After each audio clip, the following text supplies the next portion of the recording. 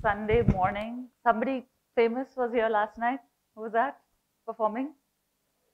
Yeah, my God, I have to compete with him. I have to compete with Google in the other room. So thank you very much for being here. Can I get the clicker?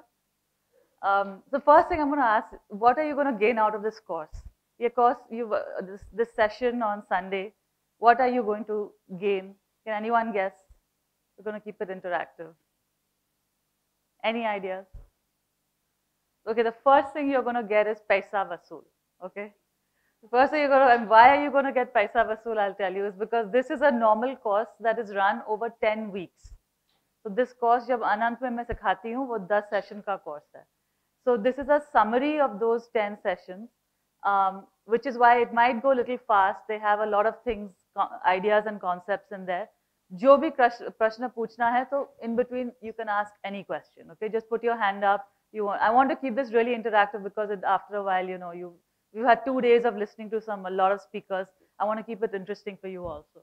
Okay, so working out of the box. So as Sir said, office mein jana, boring. I mean, who wants to design an office? Has anyone wanted to design an office ever in their life? All of you designers out there. How many interior designers or architects in this room? How many of them wanted to design an office? Very few. Even I didn't think, okay, that I would end up wanting to be speaking and designing an office. So I'll tell you how I got there. But first, tell me something. What is the difference between art and design? Who can tell me? Anybody? What is art and what is design?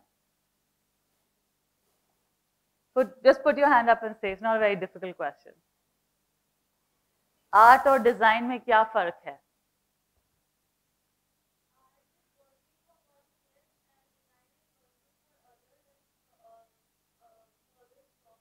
Bingo in one. Yeah. Anyone else wants to try that? Very good. Anyone else wants to try? Anything else you want to add? So I will say this. This is how I remember the difference between art and design. Okay. And the reason I put this up is because after an architect and a client do a project together, what are they doing? Do they look like they're even communicating with each other? Forget doing anything else with each other. They are often not even communicating. So what happens is that business and design often speak very different languages. So I'll just start off with a story. When I graduated from business school, I actually went to a business school. I am standing here giving you a talk on design. I have not, how many design lectures have I attended in my life, in a classroom? Have I studied in any of the wonderful colleges that you ladies and gentlemen study from? No. Because I went to Harvard Business School where they didn't teach us anything about design. And I came back and I had an office furniture company, which is so much about design, right? Dealing with interior architects, clients, all the time looking at product designers, furniture designers, design engineers. That was our business. And I hadn't learned anything about design formally. And so then I realized that I have to educate myself. And as I was doing it, I realized that business की भाषा अलग है, designers की भाषा अलग है. और जो design की भाषा है, वो है aesthetics है, form है, functionality है, vendors के बारे में है. और जो business की भाषा है, उसमें efficiency, cost per square foot, head count, space utilization, project budgets, completion, दोनों भाषा है. तो business अलग, design अलग. और फिर ये दोनों भाषा में क्या हो जाता है? Who is thinking of the people? Actually, no one is thinking of the people. Who are the people in the office? The people who work in the office, the CEO, the employees, all of the people who are in the office, no one is actually thinking of them. And so actually we thought business और design को हम combine करेंगे और एक नई सी भाषा प्रकट करेंगे. And that is what this book and this column did. So that's why I started writing about CEOs. I started writing the column that Sir was talking about in the Mint. It's called Head Office. If you go to livemint.com or you go to my website, I'll have it at the end, I think. You'll find all the columns there, or you can look at the book on Amazon. And that was really putting the person at the center. And that is one of the basic rules of design. So today, what you're going to learn, what I hope you're going to see is not just an understanding of workplaces, but also an understanding of how the design process works. So here we have a little audio. Can someone help me with that? You can come on to stage with it otherwise. Sorry, just one more line. This is one of the CEOs who really inspired me. His name is Martin Sorrell. मैं उसको interview करने गई, उसने पता मुझे दिखाया अपनी annual report, अपनी बिजनेस की एनुअल रिपोर्ट, जिसके अंदर एक फोटो था द आइडियल ऑफिस. उसने स्केच हैंड ड्राइंग किया था और वो स्केच अपने कंपनी के एनुअल रिपोर्ट में इंक्लूड किया था 10 साल पहले, क्योंकि ही new there is a link between the business productivity and the space. And for him, it wasn't a cost. It was actually an investment into people. It was an investment into his organization. You know, so he was very, very far ahead in his thinking. And the company that he had earlier was WPP. It had lakhs of employees, but he could still tell me, हाँ, Shanghai में ऐसे हो रहा है, Seoul में ऐसा हो रहा है, अपना office इस तरह का है, Bombay में अपना office इस तरह का है. There was a whole plan by which the different offices could connect with each other. So this was like a real life thing. It wasn't just the space, right? Today we are in such a beautiful environment at this university. You're very lucky to be part of it. Now we'll see how we shape some of the places that define our everyday life. So a very short clip.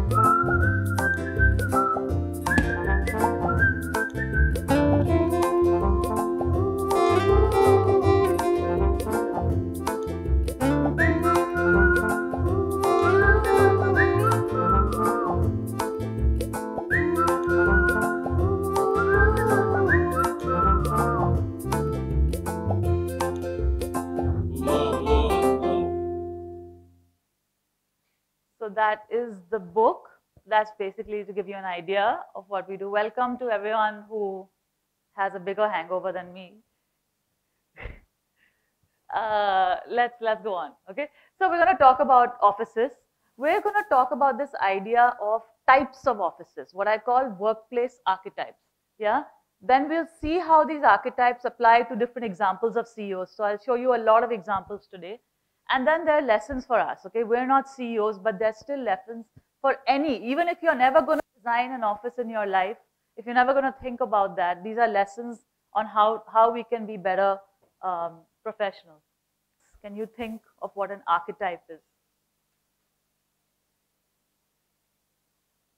When we think of a princess, we know what that princess, we have a mind, any princess that we think of, can we think of what that princess looks like? What is she wearing? Anyone? Elaborate dress, some jewelry, some crown, right? So that's, you think of a princess. You think of when we had those Panchatantra stories, you had that typical poor Brahmin. Can we think of what that poor Brahmin was? What was he wearing or looking like? Yeah, so cotton clothes and minimal, right? So these are archetypes. These are like models of people who represent something. They're almost like symbols in a way of people. So if just like you have archetypes of people, I believe you can have archetypes of workplaces. Okay, what these archetypes do is they help us distinguish between things. Today, when because we know what princesses look like, or Disney would have us believe that, we can look at a model of a princess and say, oh, that's the archetype of a princess. We can recognize the princess when we see one. Similarly, these archetypes will help you when you walk into an office, when you're going for your job interview, when you're thinking, where am I going to study after I graduate? And when you look at that space, hopefully these archetypes will help you say, oh, this is that kind of office. This is what these people are really investing in. Right? So these are the archetypes. So we'll start slowly, I'll explain. Okay. What essentially, this is the model that I will get into in more detail. But what we're saying is that there is something intangible and there is something tangible in a workspace, okay? And that's what workspaces do. But I will explain it. But this is just like the one slide that summarizes some of it. Now let's look at these two pictures of this office. First of all, can anyone recognize that man in the below? I know it's a little fuzzy. Do we need to turn the lights a little less? Sir, I'll ask you, maybe you can identify. That's Kumar Birla, okay? The bottom person over there is Kumar Birla, that's his office space. The top office space is Prasoon Joshi. Yeah, that's perfect. Anything similar in these two offices?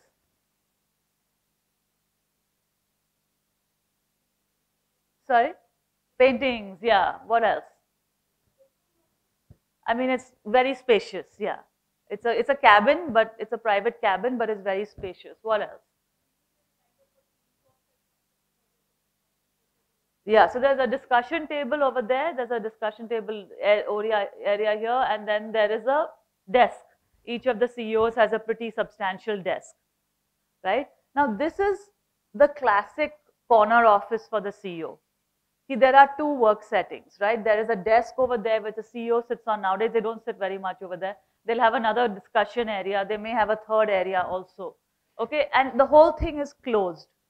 And it's also quite luxurious in this case. It means it conveys a lot of power. What else does this convey to you, this kind of space? If you walked into this kind of space, what do you think about the person who's in there? Sorry? Power, luxury, somebody who's running, sorry? Somebody who's got a lot of position, status, right? So these are your traditional offices. This is what most CEOs, when they think of themselves being in power, they would do, right? And this is what I call, this office is what I call an anchor, okay? And there are three parts to this statement. It's an anchor, it's a nourishing office, and it's about personal energy. It's about the individual, okay? The CEO who's putting up this kind of space is investing in his or her personal energy.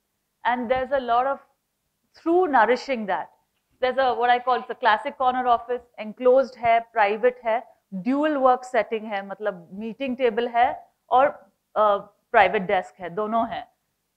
और उसको काफी personalize किया है. But it's like an anchoring space. That is what this space is doing, and the space is really nourishing. Is this space nourishing the office of the people next to him necessarily? Is everyone in the organization going to have this kind of space? No, right? It's only really the top management who are going to get this kind of space. So it's more about personal energy, this kind of space. Okay, that's the first archetype. Let's look at these two. These are also CEO offices. Okay, I'll tell you, the bottom is the office of Harley Davidson. They had a CEO in India called Anup Prakash. Biking, anybody at all been on any sort of bikes? Anybody know about Harley Davidson? Yeah? Huh? Yeah, but what do you know about Harley Davidson? Bikes and? Yeah, it's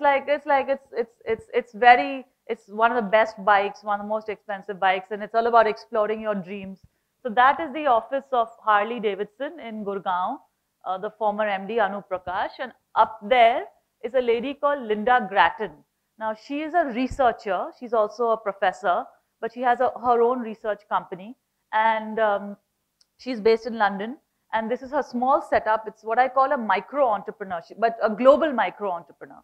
So she's global because she has clients from all over the world, but it's a small setup, a few, like a dozen people or so.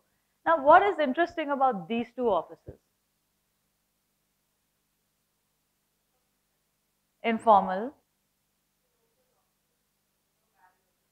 No bias. There's no cabin. Nobody has a cabin. In fact, in Linda Grattan's case, this is such a small office that they sit, all the desks are towards facing the windows, and then they just have this table which opens up whenever they have a meeting and they pull it in, right? And so that's how they work. So there's completely open office, and It's you know, then, and what else? What else are the two of them doing? Well, are they sitting? Standing, yeah. In fact, Anup has a standing office. So it's that way. It's more focused on this. So this office is a different. It's not about nourishing personal energy. It's about the organization. When a CEO says, I want to make an open plan office, he or she would probably like a closed cabin. But he or she is thinking, "ठीक है, I need to make something open सबके लिए." I'm investing in the organization. And the office then becomes a tool to say, by changing the culture, I will. And this is the thing I have seen all the time. I have seen so 90% of the time, I think when a new CEO joins in, they'll say, I've joined the company as a new CEO. I'm going to change the whole office. I'm going to change the way we look and feel. I'm going to change the way our desks are laid out. I'm going to change the way all the interactions happen, right? And the choices that they make tell us more about them as people. So over these kind of offices, when I call them organizational capital offices, right? They are often open plan, very democratic, egalitarian, sabko ek jaise office. You know, they don't hesitate between pulling off 150, 200 people out of their cabins, and they say, we'll give you an open plan. Lot of shared infrastructure emphasis, multi-work settings. For your generation, I hear this all the time. These millennials, they cannot stay in one place. They have to move from place to place throughout the day. Is that true? How many people think that's true? Put your hand up, please. How many people think it's true that millennials cannot stay in one place for more than 90 minutes and they have to keep moving? Very few. That means I can keep you here for 3 hours and you won't complain. No, so but it is a way of designing. When people are designing for younger students, or maybe you all are not even millennials, maybe you all are Gen Z. They're saying that we cannot design an office where you expect the person to just be sitting at a desk. They have to have different levels of places where they meet, right? So this is an organization which is really a tool, and it's a tool. You use tool to build things, right? So that's what it is.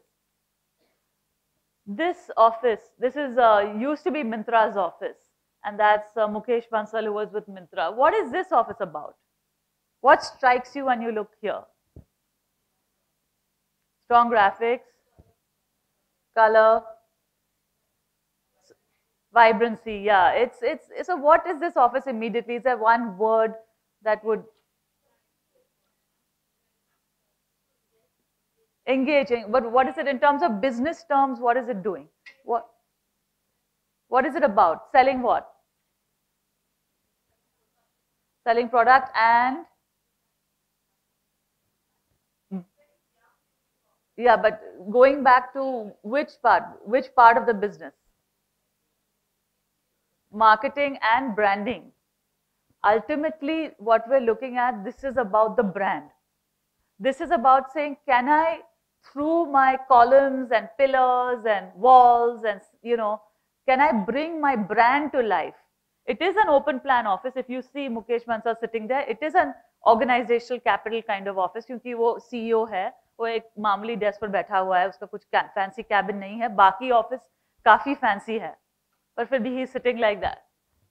But I think that it's about branding fundamentally. And this office for me is a platform, right? We all understand the meaning. Yeah. We all understand the meaning of the word platform in today's day and age, right? So you have to be able to communicate. A platform is something that allows us to communicate. And this sort of office is very, very expressive, very contemporary, okay? And very, very personalized. So this is about brand values. What is this office? Green, sustainable. What is this? What is it? This is an office. This is an office, really? What does it look like to you? It's a greenhouse. Looks like a greenhouse. Yeah, and actually, there's this is the person, is a gentleman by the name of Kamal Mittal. He lives in Delhi. This is his office. He has actually says that I can grow fresh air. In fact, he has a book out also, How to Grow Fresh Air. He's got a TED Talk which has become very popular. So he has actually established a greenhouse at the top of his office to filter out all the bad air, to clean out all the bad stuff and the impurities of the air through using various plants, but using a lot of other infrastructure also. And then he's got air inside, and honestly, when you go inside, you feel that the air quality is much better. So this office is, what is it? Is it about branding? Is it about branding? No. Organizational capital? Environment. So that is what, yeah. So this office is about being, it says my office is a resource. Just like I have a car and I want a green car, or I have a home and I want a green home, or I want my clothes to be sustainable, I want my office to be sustainable. It's isko main resource, I will treat it like a resource, I will sustain it. And the mindset that is needed is very different. It's about being frugal, energy efficient, standardized. All the resources are consumption monitored. Now what you see is also, while I'm going through this, one will be better, one will be something that one of these will be you would like more. Some of us in the room would like sustainability. Some of us would be preferring brand value. Some of us will react to personal energy. So for each one of us, we will gravitate towards one of these. And in the same way, you will, as CEOs, they make the same decisions. So just to go back and answer this question, why do CEOs build offices? Now can someone help me answer this question? Some CEOs build the office to save the planet.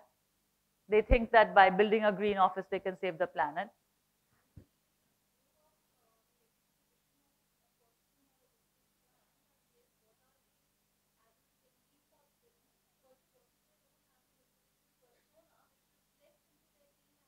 Yeah, exactly.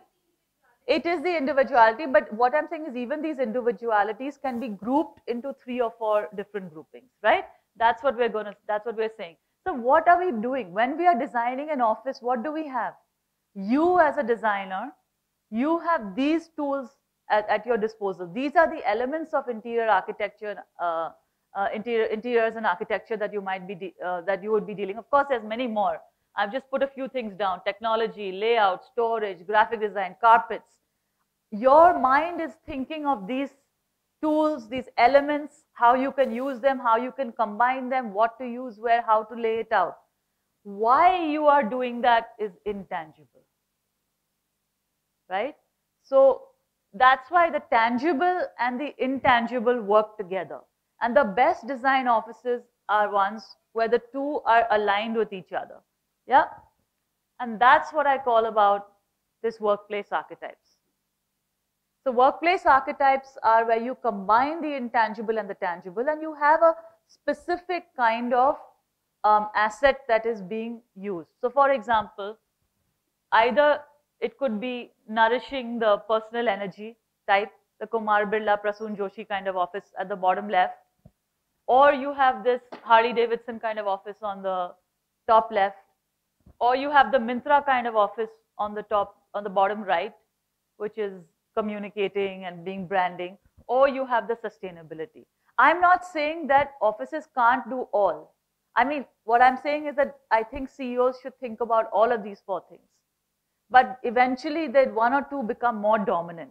But the more that the CEOs think of all of these, you know, is a better office. So for example, if you're 0 on one and now you're 10 on the other, it shows the imbalance coming in, right? So this is the one slide that I would like you to think about.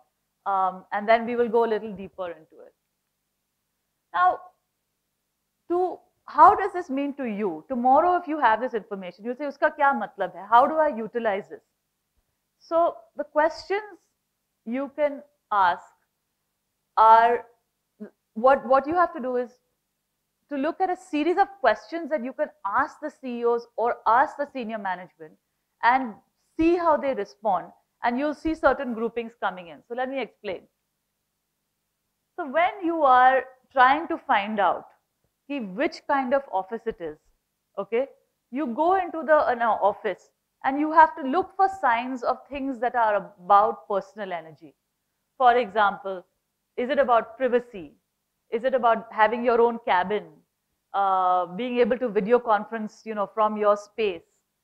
Having a lot of artwork, decor, music, books, coffee tables, so on. This is the language of personal energy.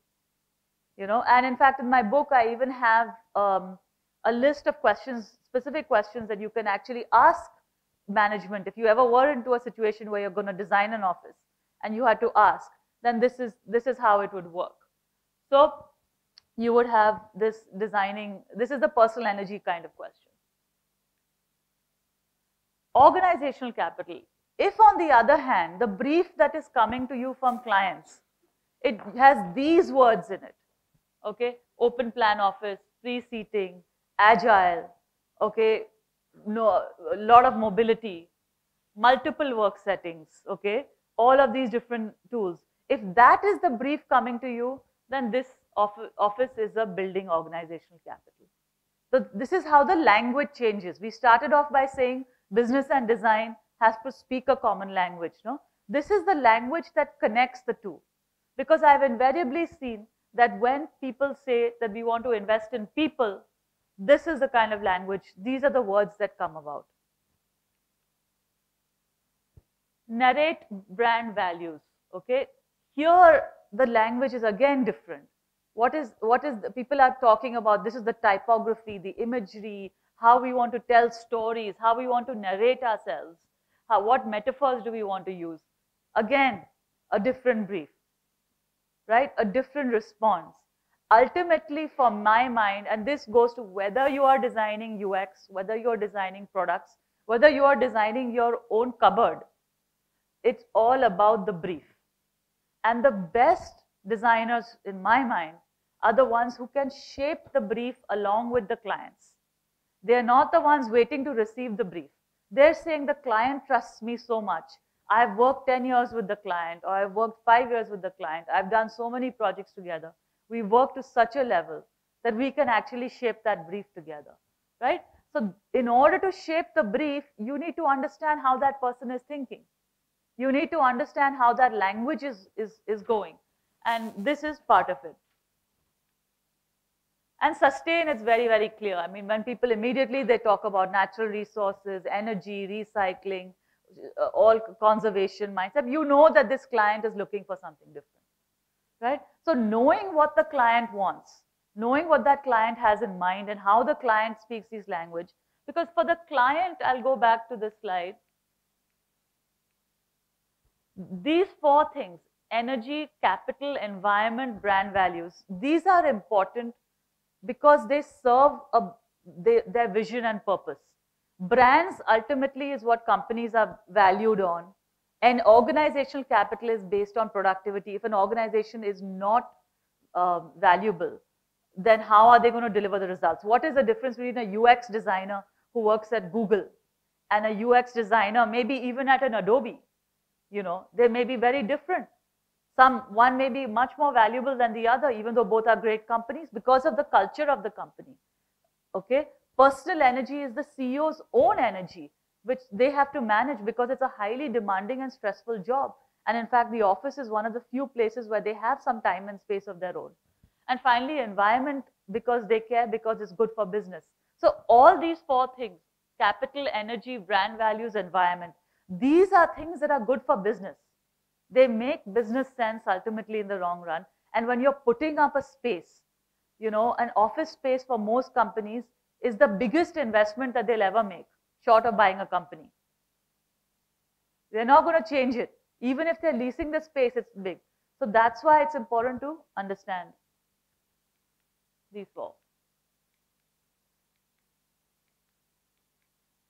So now we are going to do a game where I am going to show you the CEO and you tell me which kind of archetype it is, okay? If it wasn't for Sunday morning and the fact that everyone's feeling sleepy, including me, I would have broken you guys up into 2, but you all are now also sitting like this. So we'll just put people's hands up and let's see how many people get it. Or just shout out loud, yeah? So I'm going to give you a quotation by the person and I'm going to show you a picture of the office. If anybody is very knowledgeable and reads the Mint and can recognize all the CEOs, and they can even try doing that. Or I can give you a heads up on that. Okay, and then you guess. Meet anyone who gives you, meet anybody who wants to meet you. Do CEOs like to meet people? Can you even meet, no, can you meet the principal of your, of your college if you want to? Is it very easy? Unless you got, the only reasons for meeting a principal usually are the wrong reasons, right? It is changing. They normally are, but it is very unusual that this person is very unusual. They want to meet a lot of people, okay? Because CEOs really are stretched for time, 2 weeks, 3 weeks, they can't give you an appointment. They've got a lot of meetings going on. All those sorts of things are going on, right? So this person wants to meet everybody. This is this person's desk. Three secretaries this person has because there are so many requests to meet him. So I'll give you, let me give you a multiple choice and let's see. Do we think that this could be, oh sorry, and this is the space itself is very simple and not very fancy. Do you think this is Deepak Parekh? Who knows who, we know who Deepak Parekh is? Huh? You were thinking it, so you answered my question. I was going to give them multiple choice, doesn't matter, it is Deepak Parekh, yeah. But what kind of space is it? So this is the Deepak Parekh. Let me tell you about his space first, then you tell me whether which archetype it is, okay? So this is, his office is very, very simple. He's the head of HDFC bank and HDFC as we know, and he's also worked with, sorry, excuse me, you want to say something? He's also worked with, done lots of projects on the government for many things, so he's kind of Mr. Fix-It for the government in many, many different ways apart from what he just does. But if you see his office, he's got this Ganpati at the back, which he's had for like 30 plus years, 35 plus years, saying that I value loyalty. And he's got this yellow compliance board. When we see that accidents, we have that sign saying there's been an accident. So that board is actually not just saying an accident, it's showing that it has the word compliance on it, and it has the slippery slope, showing that compliance and ethics and values can be a slippery slope, and you have to be careful. So he has this upfront on his desk. Of course, so what kind of space is this between the archetypes? Is it a green? How many people think this is a green space? How many people think this is a branding kind of space? How many people think this is, of which one? Okay, why do you say that? Now, what makes it organizational capital and what makes it personal energy?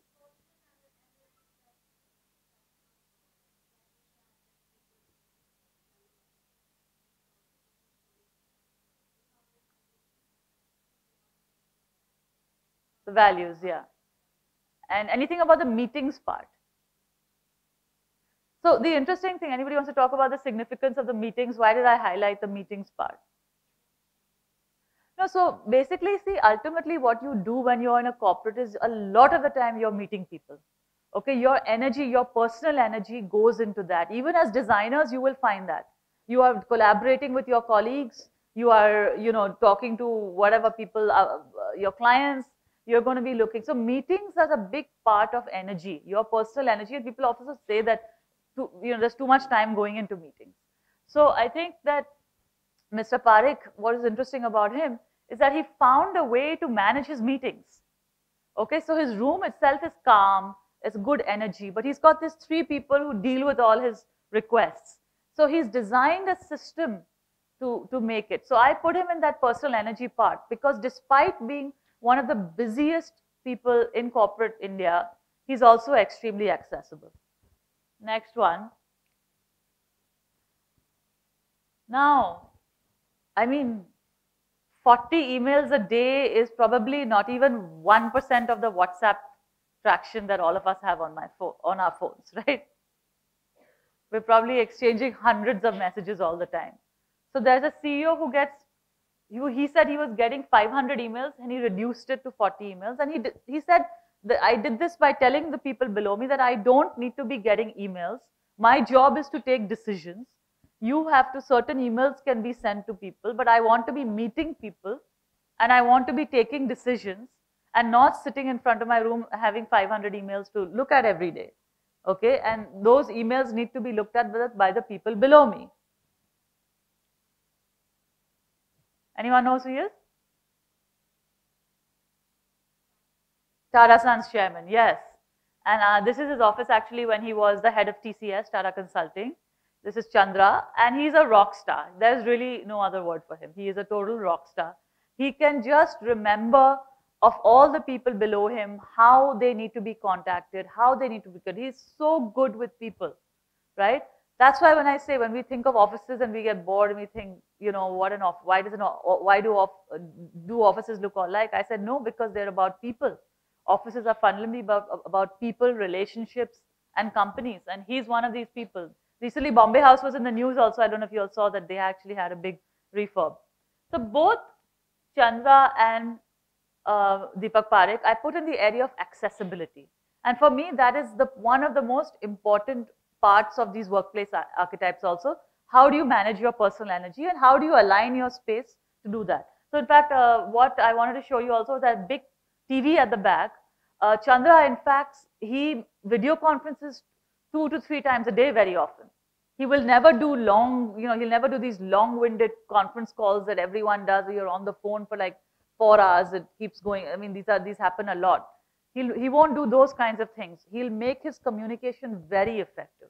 And actually, he's not somebody who's necessarily a very good communicator, personally. But the way he communicates with his people is fantastic.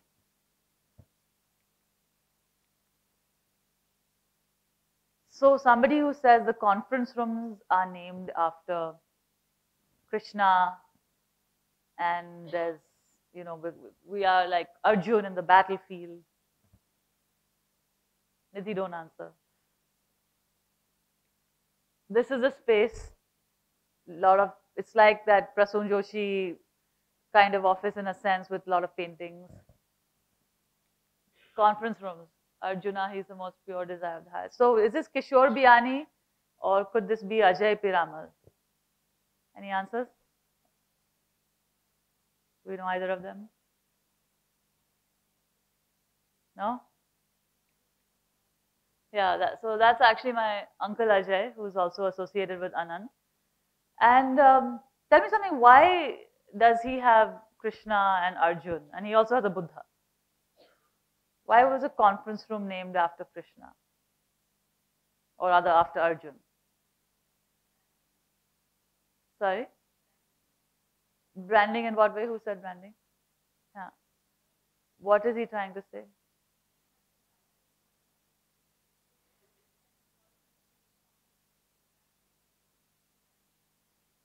That's a kind of religious thing that you believe Krishna has certain values and, huh? No, let's go back to Krishna and Arjun. Where do we encounter Krishna and Arjun? In our scriptures. Battlefield, yeah. And which battlefield, can we, Mahabharata, and specifically in Mahabharata, Bhagavad Gita, right? So, any idea why?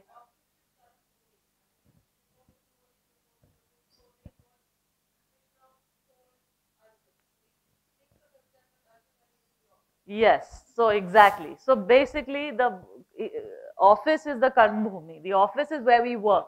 And that is also the battlefield that we have. See, what he's trying to say and what Bhagavad Gita is trying to say is there is a battlefield in all of us. Whether that's your, you know, whether that's your family, that's your ex-boyfriend or girlfriend, that is your school, that is your college, that is your job. We have these battlefields in our lives. What is the whole idea of making the office like this is very peaceful. Because ultimately, what does the Bhagavad Gita say, right? That we have to react with peace, not let our emotions be controlling us. And, hello. And especially when you are in a business kind of decision, the conference room is very symbolic because that's where negotiations happen. That's where people come in from outside. That's where making these decisions that become difficult for, you know, that are challenging to execute, right? That's what the challenge of life, that's what it represents. What's going on?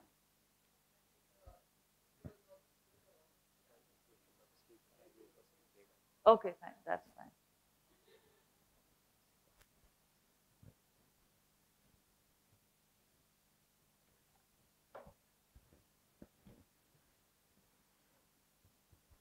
So, so that's the idea that what we said, it's not just values. Of course, when we say, when we are playing to Krishna, we're saying it's a higher power.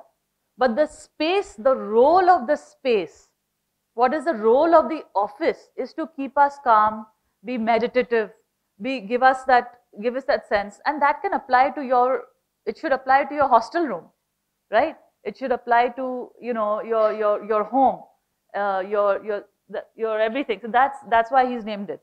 So now that's about taking spirituality into the workplace. So now what kind of archetype is this? Is this which area is it in? Personal energy, absolutely. Because this is really one about aligning your personal energy with what you could call spatial energy, right? The energy of the space and the energy of your personal mind are completely aligned, and it's very, very nourishing. It's an extremely nourishing space.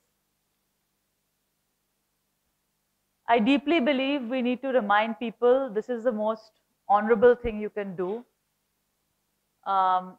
I will only feel good if people say the mission statement is the mission statement is something you have to take seriously. It's not a bunch of empty words. And the mission statement basically says that it's all about business being a good thing to do. Okay, so the mission statement is saying it's a good thing to do. This is the space, so it's quite large. It's got that big desk that we talked about earlier. It's got art and paintings. What's interesting though, it has a model of an architectural model is there in the space of this person. Okay, so there's a new building coming up, and that model is there in the office.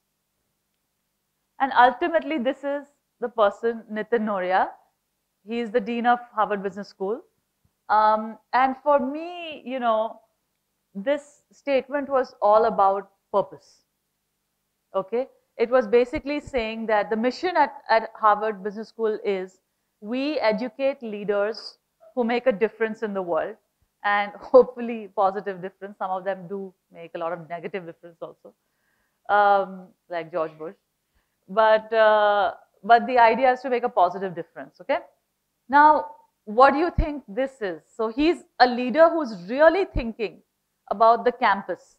He's thinking that what will the campus say? What is Tata Hall about? He's got this whole structure. He's putting it up. And actually, he told me, he's like, Aparna, he could if he wanted to, he could build 20 buildings or 10 buildings in a year, because there's a lot of people who want to put up buildings on a campus. And now anybody in a university setting will know how important the university campus is, right? Because you go to a campus and you see what it's like, and you see what is the quality of education based on that. You judge it. So what do we think? Where is Nitin Noria, and which quadrant is he? Sorry? Some brand value, some people, anyone else has got a different opinion? Organization? Yeah, so who's saying organization? And why? If you have a mic actually down there, it might be better. Do you have mic? Thank you to everybody who joined upstairs. We are now talking about different kinds of CEOs and different kinds of spaces. So I hope you get to just understand this going along. Yeah. Okay. No, so I think because he's focusing on the fact that what is Harvard about and what is the mission that they are working towards, and he wants to make sure that the space exudes that, and so everybody walking in through the doors of that institution gets to feel that. So it's about making sure that every person in there also feels that. So it's about creating a sense of shared values as well, not so much just the personal aspect of it. Yeah. I think for me, it was really about the organizational capital, because the capital, we'll talk about what is organizational capital in more detail. There's branding is certainly going on, but sometimes branding it's at a more sort of slightly more superficial level. Whereas when you think about the capital, he's really using the space as a tool. He's saying that I'm going to use this idea of buildings to build this whole sense of community, to build what it means to be at Harvard, right? And I think that this is a decision that universities, take with very seriously. And for him, it's built around the sense of purpose. Okay, it's not, if I was just building buildings and to illustrate some values, it may not, without a sense of purpose as much, I might have said, okay, it's just branding. But because it goes so deep and fundamental, and if any of you ever have the chance to go and walk in that campus, it's very interesting to see how it's the old and the new all have been combined. Okay, so quite long quote. This is a lady who says, if you're approachable, if you keep your line of communication open, you get to hear what you need to hear. But if you make yourself approachable, then people will be with you. They will talk to you. They will open up. Okay, and she had to be one of the most favorite people I interviewed. I think we should all recognize her. Yes, no? Arundhati Bhattacharya, former SBI, and finally managed, took me 2 years to get an interview with her. So, don't worry about that internship if you don't get the first one that you look for. But she is really funny, very authentic, and this space, as you can see, is also traditional. It's like the typical CEO space in the sense we talked about the meeting table and the desk. But she is really about authenticity. She had a big Rabindranath Tagore poem over there. She had a list of all the people. This was the interesting one, who had worked at State Bank. All the State Bank chairmen, they have them there over there. Her view, when she said, I changed the way my desk was facing. Mera desk is taraf tha, main usko badal di, ताकि मैं RBI का building को देख सकती हूँ. And State Bank is obviously governed by RBI. So she's saying RBI, Reserve Bank of India, has literally oversight of me. They can literally see what I'm doing sitting in my desk. Okay, and she was also very relaxed. She said none of the other predecessors had changed their cabin because they did not want to sit outside while the cabin work was being done. But she said, I sat outside, my cabin work got done, and I came in there. So where is she with all of this? Where would you put her? Where does she fall? What kind of archetype kind of CEO is she? Sorry? Yeah, personal energy. Anything? Any others? I think she's someone who also, for me, she's very much at the cusp of that, because she's true to herself. She will be herself. Like, she'll tell me, I have this frizzy hair and I don't want my photo shoot done today, because sometimes what happens is not that I care about what I look like, that people look at my frizzy hair and they think I'm getting frizzy in life. I'm getting little like frazzled or something. So I told her, yeah, I know what it means. Sometimes you just have that bad hair day, So I mean, she's a CEO, you can have this kind of conversation with her. So she's a very organizational capital person, also focused because of that whole, there was so much of SBI in her cabin. It wasn't just about her. There was so much about having what it meant to be a chairman, facing the RBI, how the things that she did, and the authenticity comes. And we talked about purpose also. Is frankly, you can't be purposeful if you're not authentic. Okay, if you need to know and be true to yourself to figure out what is it that you want to do in life. So she was a very interesting person for me. So getting people to go into meeting rooms, sometimes it doesn't happen. There's, culture. This is the kind of space which we're told that, people like to work in, the high back kind of space. Any guesses where could this be?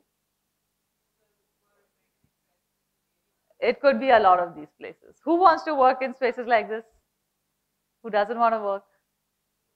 Huh? Everybody wants to work. They are nice, very nice spaces. And this is Kavin Mittal of Hike. And he doesn't have his own office. He works like this. And this is the thing that has changed so much in India over the last 3 years, is collaboration. Like, I couldn't have imagined when I started off writing this series, I've been doing it for almost like 10 years, that how people have really come out of their cabins, but they've also found quiet places for people to work. Conventional companies, even companies like Airtel, Bharti, or even these financial fintech companies, some of them have just got really creative about the way they work. So collaboration is something that, you know, is really really working. And I think this is quite clear which one it is. But what archetype is this? Huh? Louder? Yeah, it's the classic organizational capital, using the office as a tool to build your culture, to build, using the spaces as a way for people to have conversations with each other. So this was one of my favorite CEOs. I really enjoyed meeting him. Now he's moved on to a different place. But somebody who really enjoyed, and that's him. That's Akshay Kothari, who was from Ahmedabad boy, in fact, I think, who was a classic engineer, went to Purdue to study engineering, and then he ended up doing a course at Stanford where he went for his master's on design thinking. And he said that's the course that changed his life because it made him understand about empathy. And so he's a product developer at LinkedIn. And it's really interesting the way they do things. Their spaces again look like this, very nice places to be.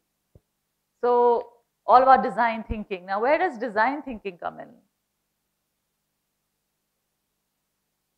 Huh? Sorry? It's a buzzword, but which of these are, which archetype is it?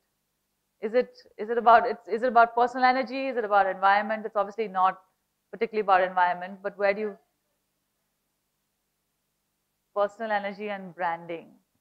So it helps things become a more narrative. So I put it more in the branding side, where because it's about getting closer, but there's a cusp also with, for me, in organizational capital, like, because it is about just thinking, just helping companies to think very, very differently, but more in terms of the branding. So DJ who fuses. So this is a space, they have cool things like this, a pool table at a conference room.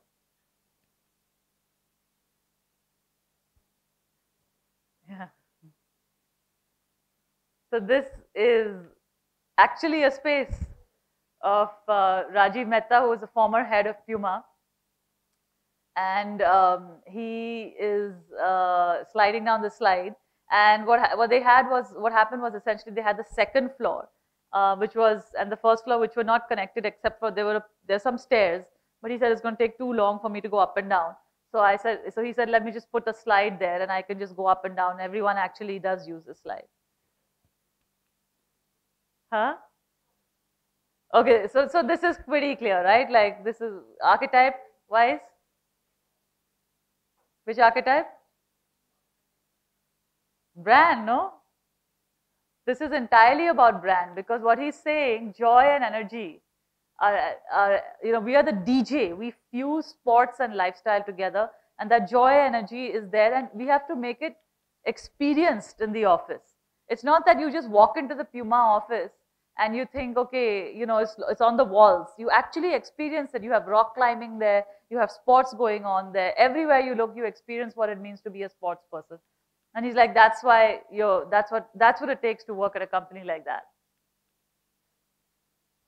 Now, where can creativity should be everywhere? Business, supply chain, marketing. Who's this? What is this company? Lego, yeah. And this is Bali Padda, who was the CEO for not very long, but he's a person of Indian origin, but then he grew up in the UK, and he was the CEO for some time. And everything is Lego, right? It's complete. Look at the seal at the back with a table.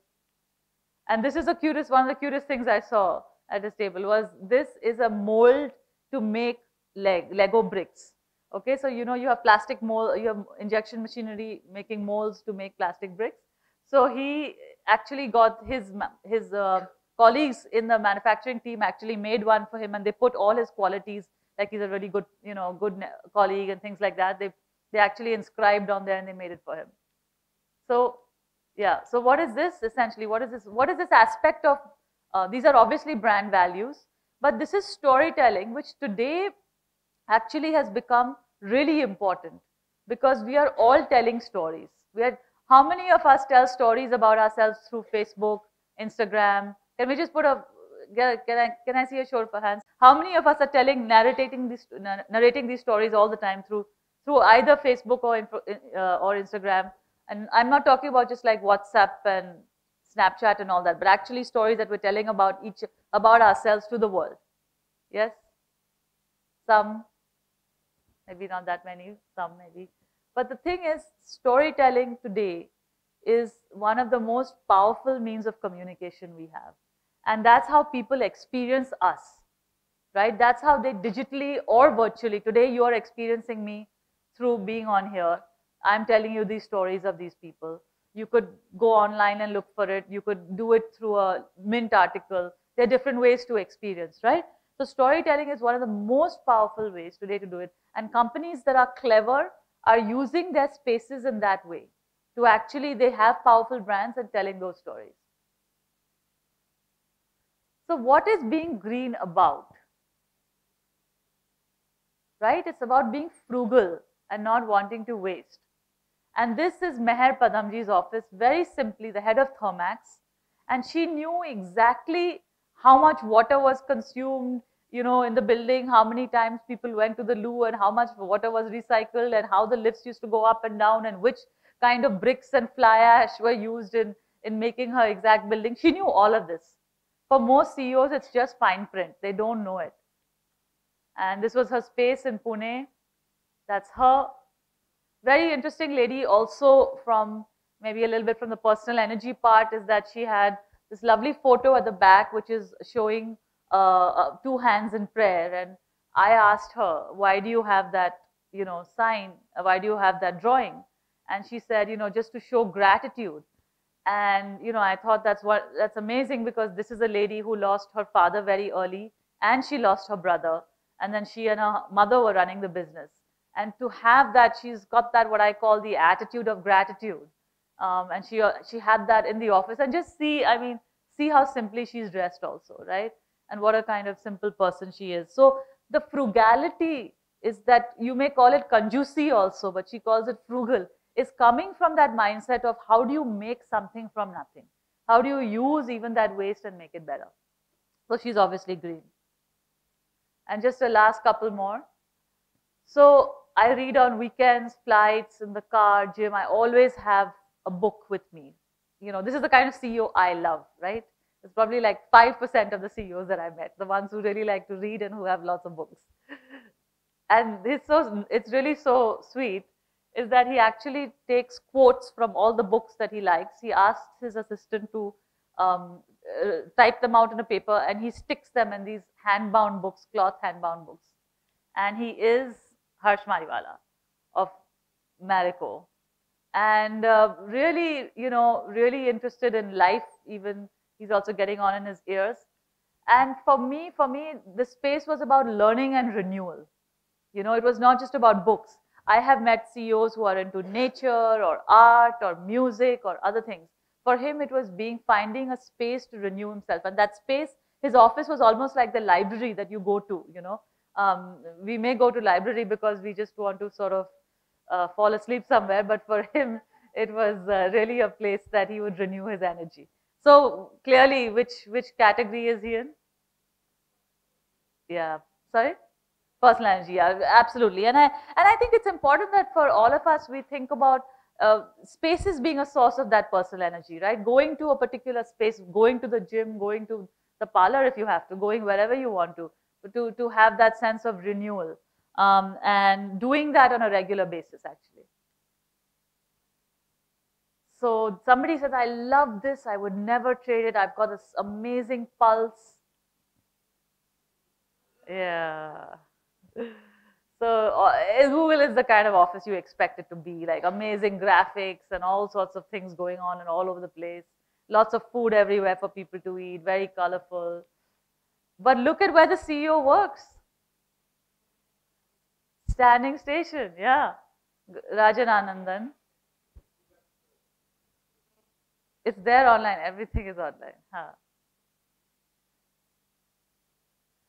So the idea is that it's just, why is Google doing this?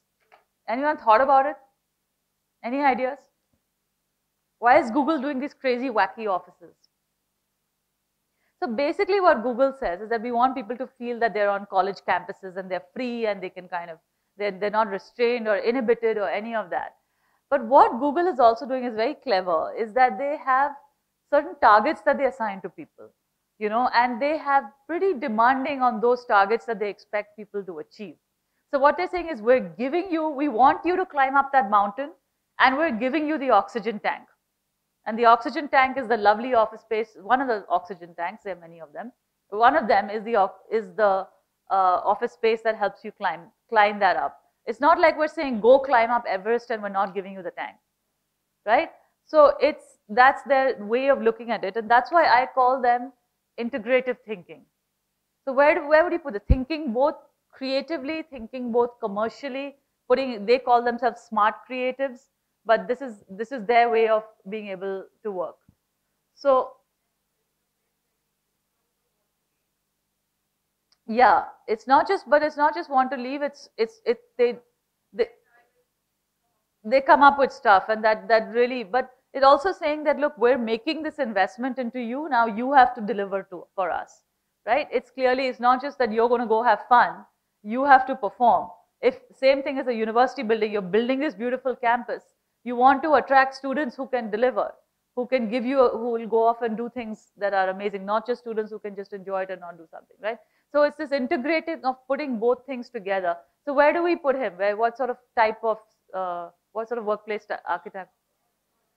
Yeah, I'm glad you said that, because it's actually not just brand values. Because when you first look at this picture, this is branding, right? But this is not just, this is branding, and certainly Google has a very powerful brand through its campuses. Its campuses and its offices are like a brand in itself, but they are there because they are fulfilling this organizational thinking objective. So that's it. We've shown a few. Let's see how much, I don't know how much time more we have, but we can go on. So what I'm trying to really say is, whenever you think, if you ever think, you know, offices are boring, look at this, just 9 people, and they're all working so differently. Each space is different, right? And the insight is really that context will shape behavior. The context that you're in, how and why leaders do what they do, that's really what we've been looking at. Now, I'll just talk a little bit about work lives. What does this mean to you and me? Okay, now we're not CEOs. We may not ever be CEOs. We may not want to be CEOs, right? And that's absolutely fine. That's great. One is nourish your personal energy. Okay. So meetings. Do you feel that meetings are the death of speed, or do you want to meet anyone who wants to meet you? You have to decide. CEOs take a call. How do you make yourself accessible and collaborative? Now, this happens honestly when you're in your current role. Like, I work very closely with a graphic designer who does a lot of my work, including these presentations. She's a student. She's talented, but what she's not good at doing is understanding how much time she's going to take to finish something and how many other things she's got going on. So making that, being able to understand that part is also a big part of being a professional. How disciplined about technology and communication. We started off this event with somebody saying, oh, you know, if somebody could kind of get these kids not to use their phones for like 1 minute or something, it would be huge. But I'll just say that, look, whatever discipline you have to follow it. Okay, because the people I've seen from all these CEOs, it was very clear. Some CEO says, I'll only check my emails in the morning, then I have got the day to do my other stuff. Somebody says, I'm checking it all the time. Somebody says, I just don't want much email.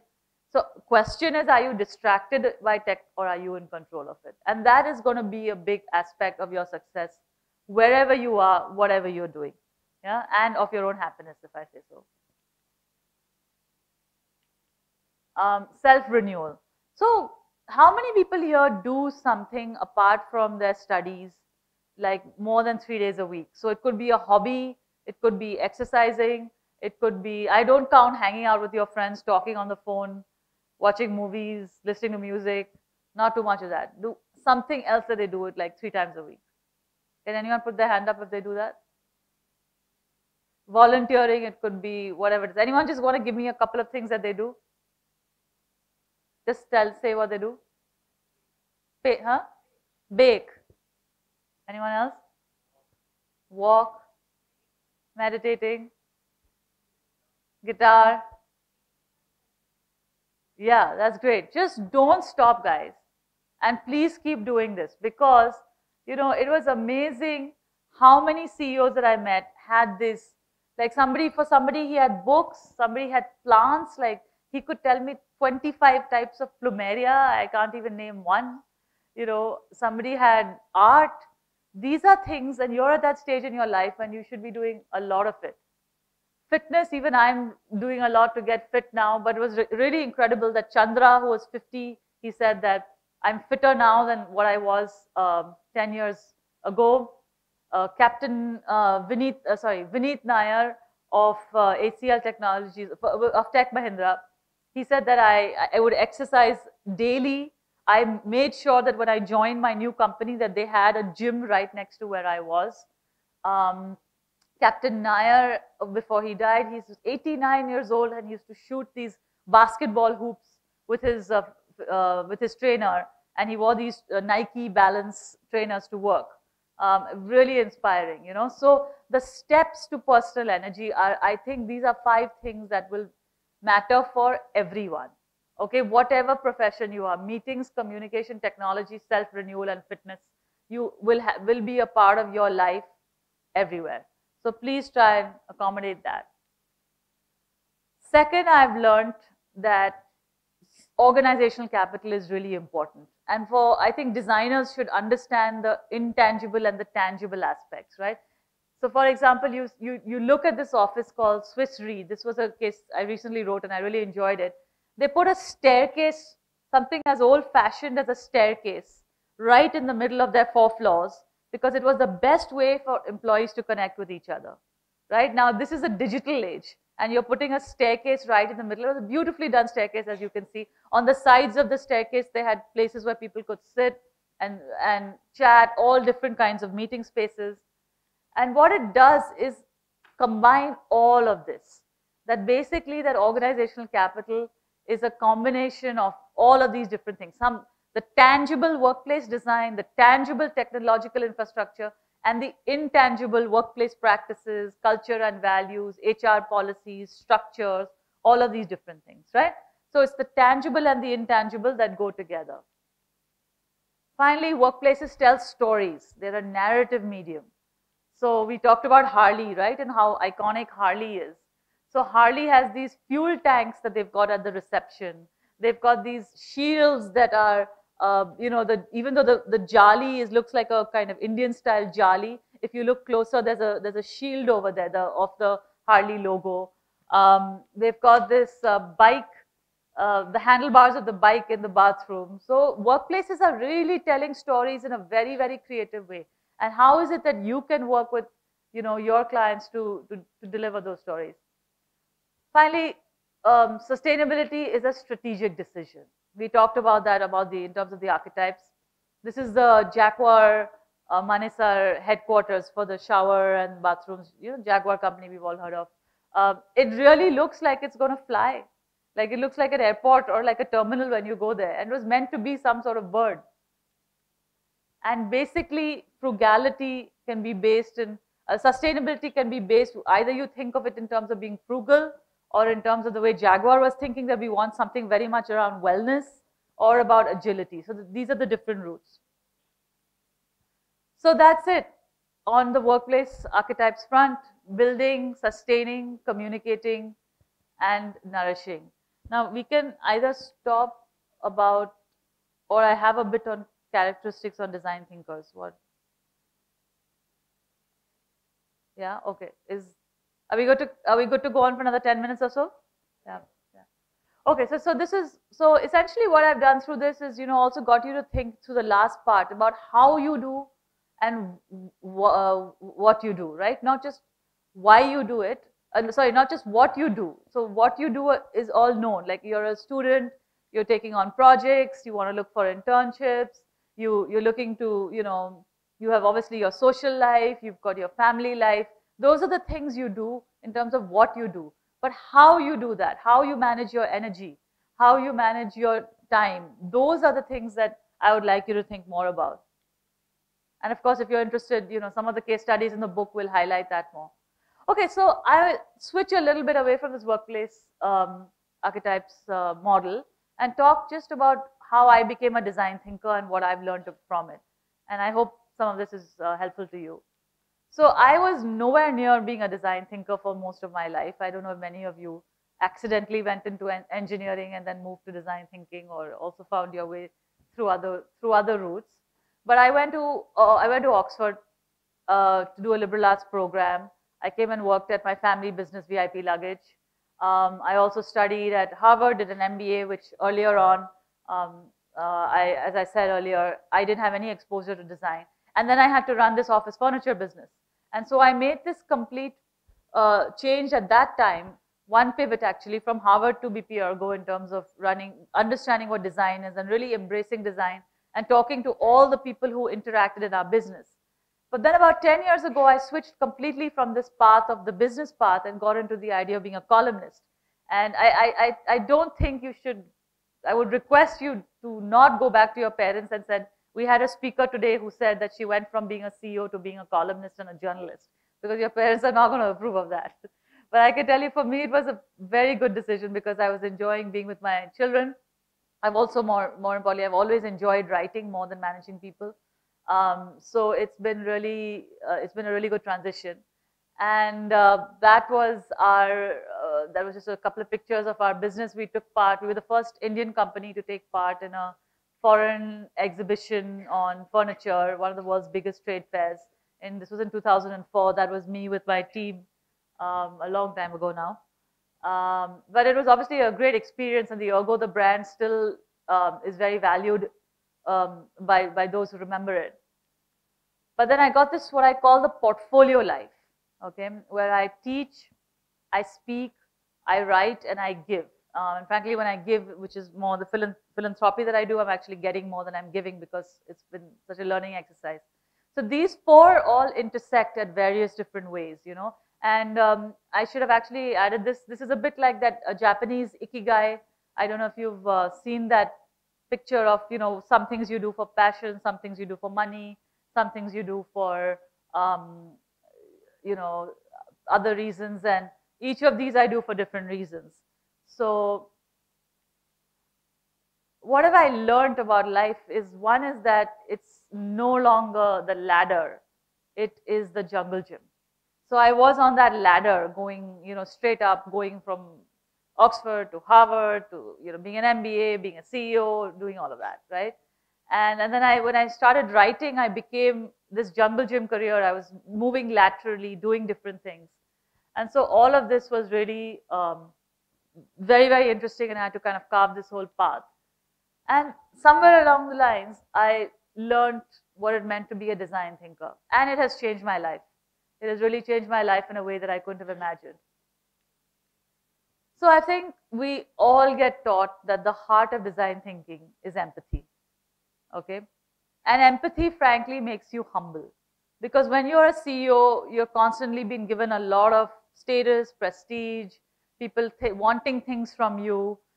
You are in a position to make decisions. There are people reporting into you. There are people's lives who are directly affected by you. But when you are a design thinker, you're going at the level of the people that you're discussing. If I'm doing a story on, urbanization and low-income housing and slum dwellers, I have to go into those people's places and understand what they want and be at whatever level they are. And it makes you a lot more humbler because you appreciate life from a different point of view. That humility has allowed me to keep an open mind.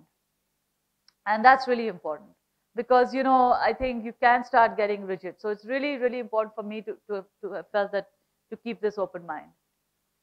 That curiosity, that open mind makes me very unafraid to fail. So I can take on different things and do different projects based on this, not being being fairly unafraid to fail. And then because you're unafraid to fail, then you have a very optimistic and positive mindset, right? So each of these is leading one into the other. And because you're optimistic and positive, what I've really found is that I can connect the dots to reframe the problem. And this is what I think is the core of my design philosophy, and there are many others. But I remember Steve Jobs saying that really it's about connecting the dots. So being able to cross-pollinate like the bee over there. And for me, it's been about finding this intersection between design and business that has really allowed me to create a new language for the way people think about, at least about workspaces. And it's allowed me to reframe that problem.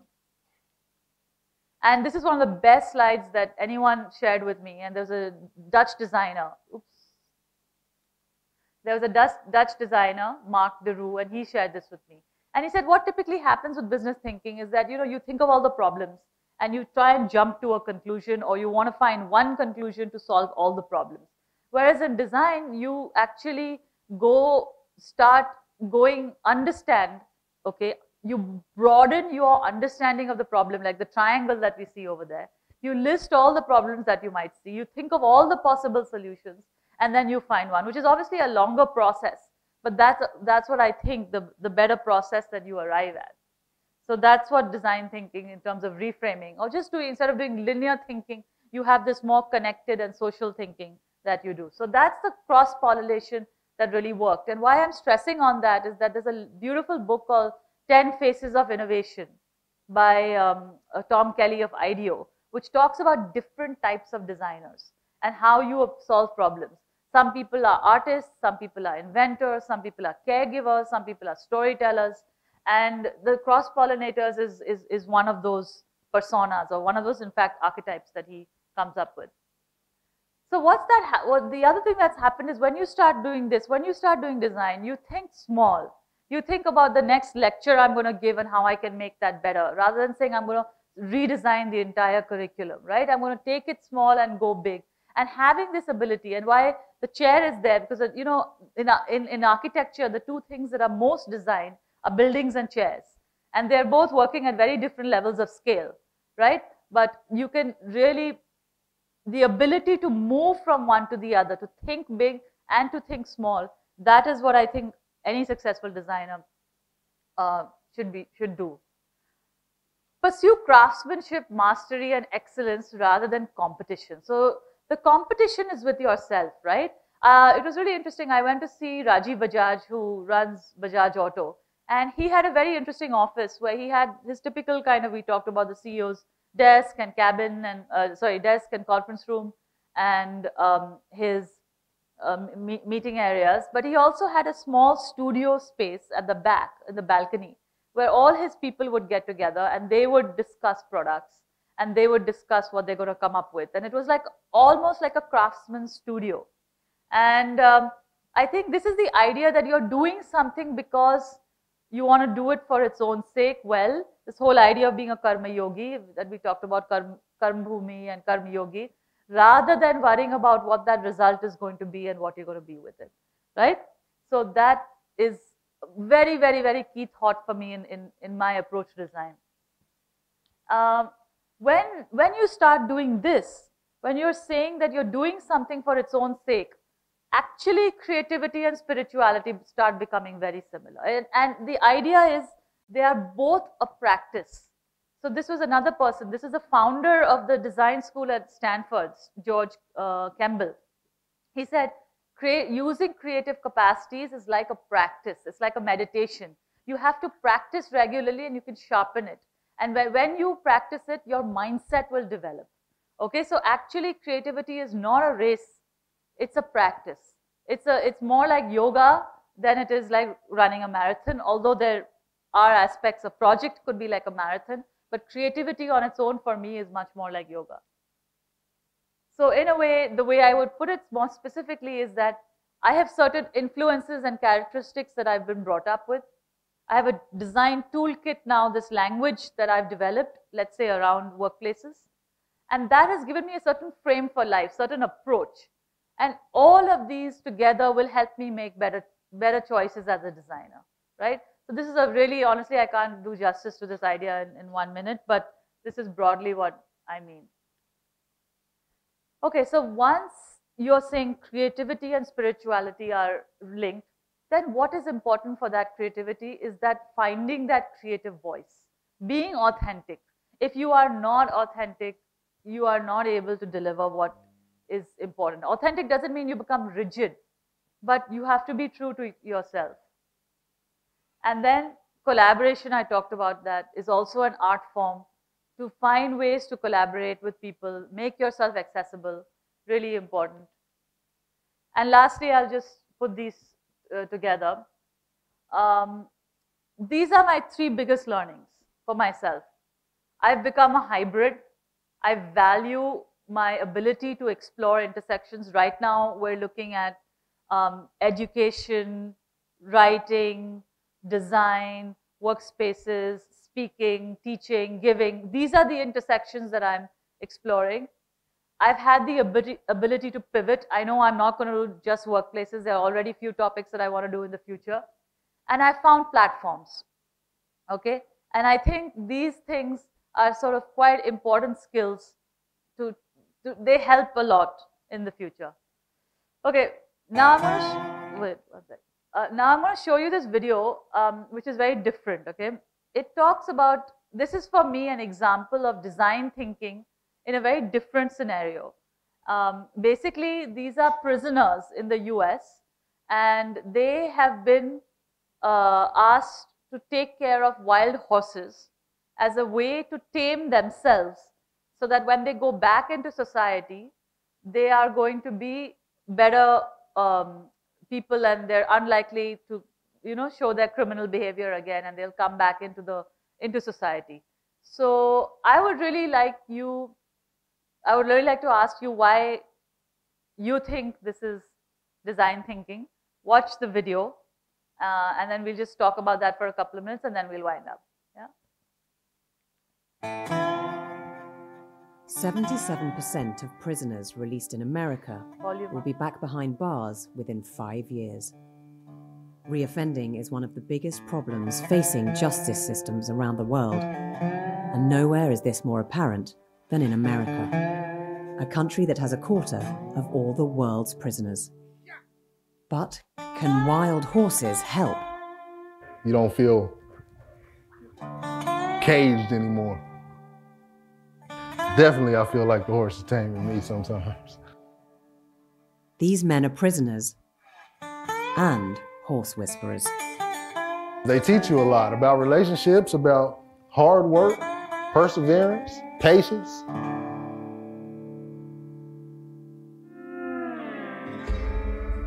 At Arizona State Prison, the inmates trade their handcuffs for horses. They are learning to tame wild mustangs as part of a rehabilitation program. Since it was introduced, reoffending rates amongst those who have completed the program have fallen to 4% over the last 5 years. Mustangs have been a part of the American West since it began.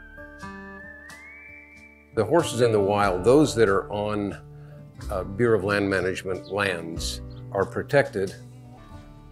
But when wild Mustang herds grow too big, they struggle to find enough food and can damage the local ecosystem. To keep the population under control, around 6,000 are rounded up each year.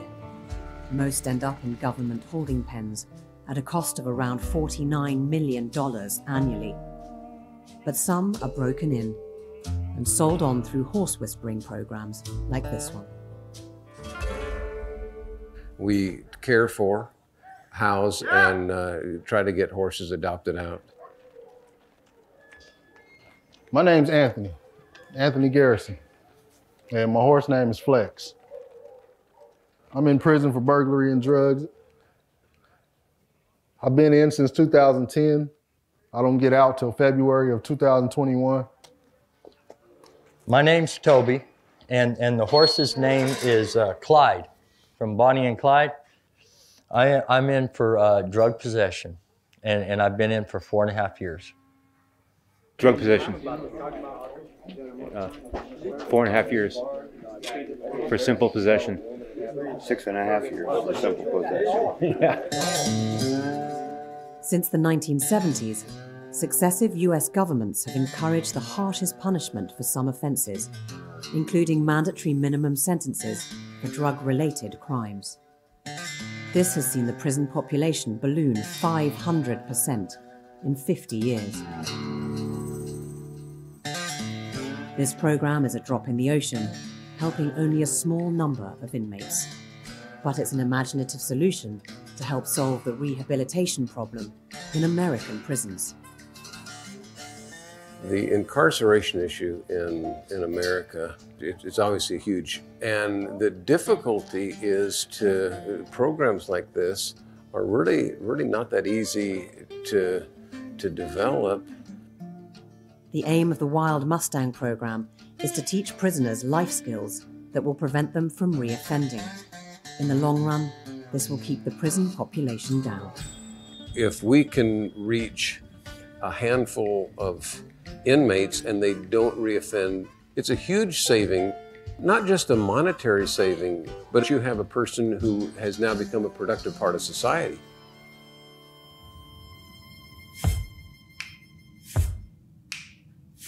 The untamed animals show many similar traits to the inmates.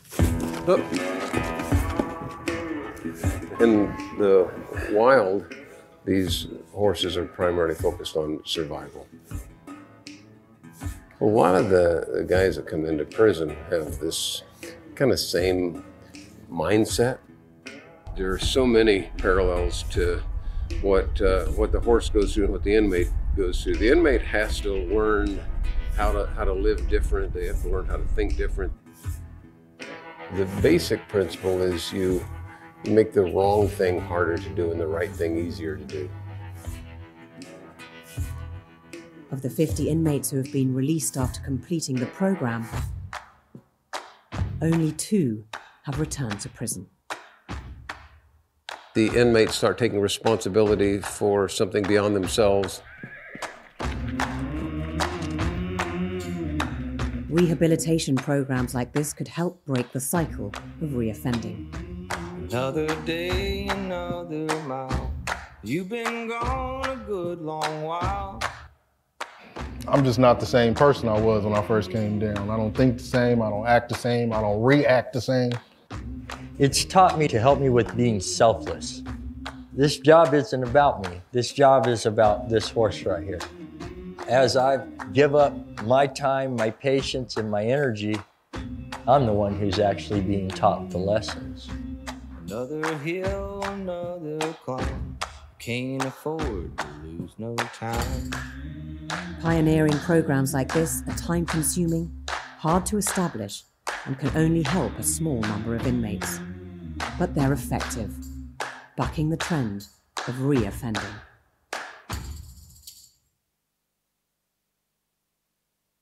So, what do you think? Yeah. Any thoughts on this?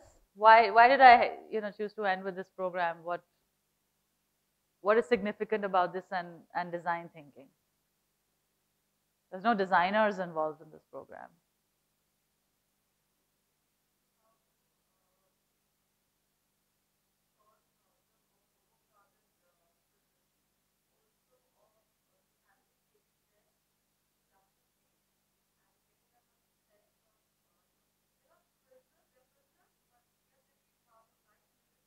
Yeah, but what is the key in terms of the process? What is the key process that's followed that makes it relevant to makes it an example of design thinking?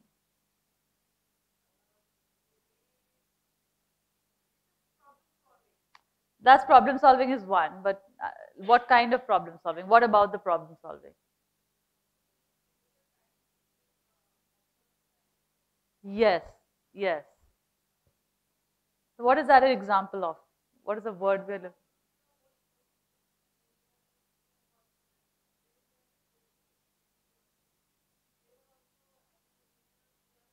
Yeah, so that's a key insight. And where does that insight come from? That's a key insight that the whole program is based on, that the animal's behavior and the person's inmate's behavior has a lot of parallels. Okay, so that's a key insight. Where has that insight come from? Reflection and See, that is empathy. That is compassion. That is empathy, because you can police these people for security. And he said the incarceration rate has gone up 550%. 550% over the last few decades it's gone up. Whereas they did this program with 50 people, out of which only 2 people came back into prison. So it had like a 96% success rate, which is incredible, even though it was such a small program. But the key thing is, it's saying that you can achieve security through empathy. First, the traditional approach to policing is through, you achieve security through policing. Here you are achieving security through empathy. So that is the power, really, of that. And that's what I want to leave you with, is which problems are you going to choose to solve? Because even this very remote program that has nothing to do with our everyday lives is so different from where we are. Through design thinking, they found a solution. That's what we call it. It's, design thinking is just a word today like driverless car. Like, we don't have a word for driverless car. Like, for many years, before car, the word car was invented, they used to call it a horseless carriage. So they said there's a horseless carriage, we used to call it, a car was called a horseless carriage, then it became a car. Right now we're calling a driverless car a driverless car. Design thinking is a bit like that. It's just another word. But the power of it is the ability to identify, empathize with people, find insights, look for imaginative problem solving, coming up with solutions in different ways, finding collaborations, looking at intersections, looking at cross-pollination, how the two arms of the government came together for this to work, right? So anyway, thank you very much. I hope you find it interesting.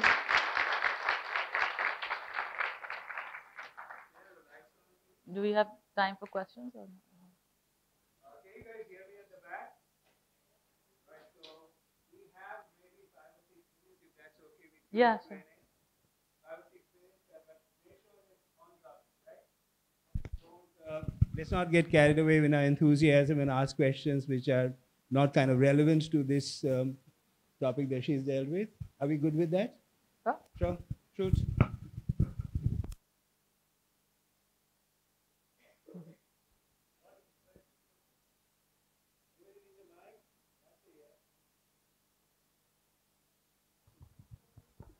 I think I genuinely am inspired by intersections and curiosity. So I think curiosity takes me to a place where I find new things. I'm interested. I know nothing about security, but I found this video of this story. I like horses. That's maybe the only connection. But I think curiosity is really important. Sorry? That? I mean, too many. So, yeah, that's all that I'm here.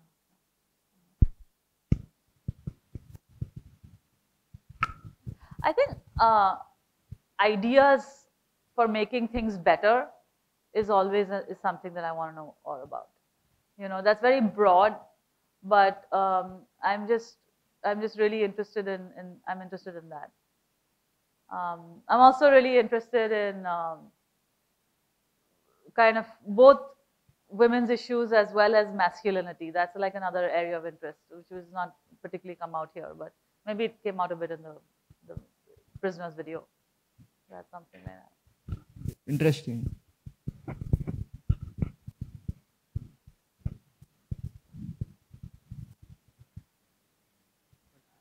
People know because there are lots of people up there.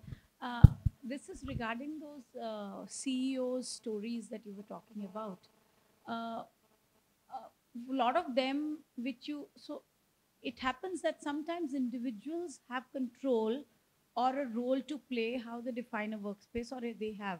Sometimes they do not. For example, see Google, when you showed, the company itself has such a strong missions, vision, or whatever the principles, and you as an individual might not be able to put in your ways of doing it, and it's basically strongly built brought in by the management, I mean, the entire management itself.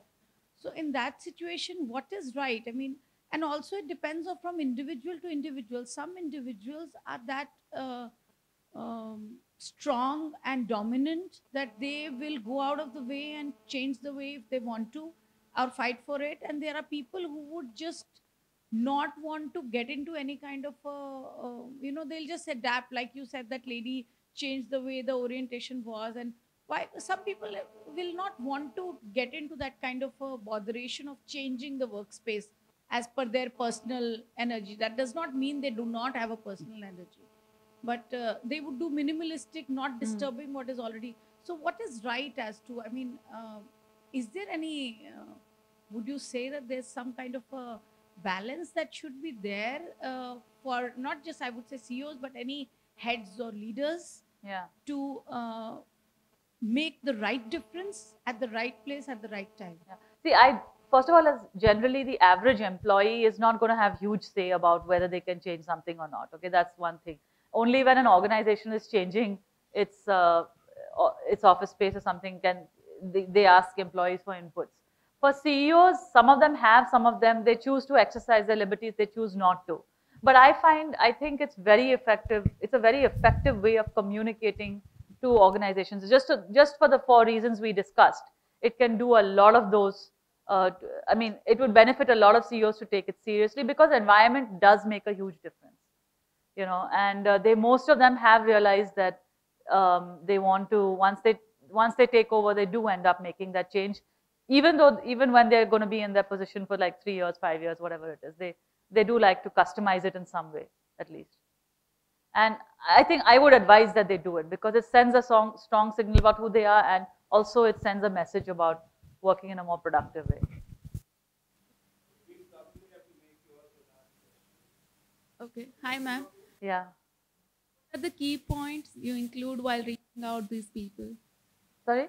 What are the points you reach these people? Oh, what criteria based on which? I think generally, first of all, I try and make sure that they're very credible organizations. So that's something, and they're going to be there in the long run. So that's, with the startup environment, that doesn't always kind of work out sometimes. So you have to, there's so much change happening.